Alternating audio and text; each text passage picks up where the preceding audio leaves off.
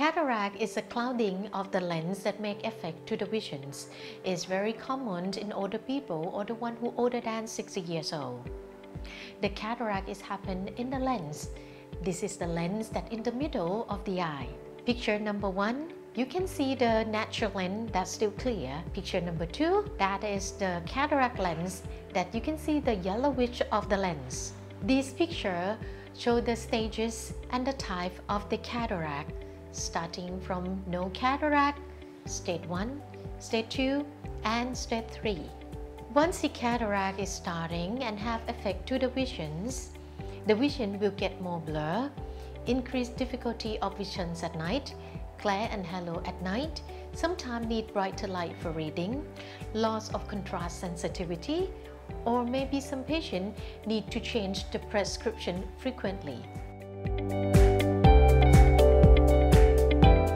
Who is at risk for the cataract? Number 1, the one who older than 60 years old. 2, the one who have diabetes. 3, the one who's smoking. 4, the one who exposed to the UV or sunlight too much. And 5, the one who have the steroid for the treatment. The complications of the cataract are rare. We have to talk about the complications because we want to prevent all the complications that can be. Infection risk is about 1 in 10,000 cases.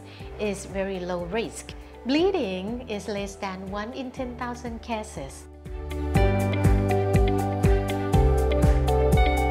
Before the operation, patients should not have any infections in the eye. No redness, no discharge, no skin infections. We recommend patients to clean very well on the eyelid. Along the procedure, we use antibiotics. After the surgery, within the first 2 weeks, don't let any water get into the eye, no swimming, no sauna and no sports, and use the medications. Before the operations, we want patients to have the good blood pressure control.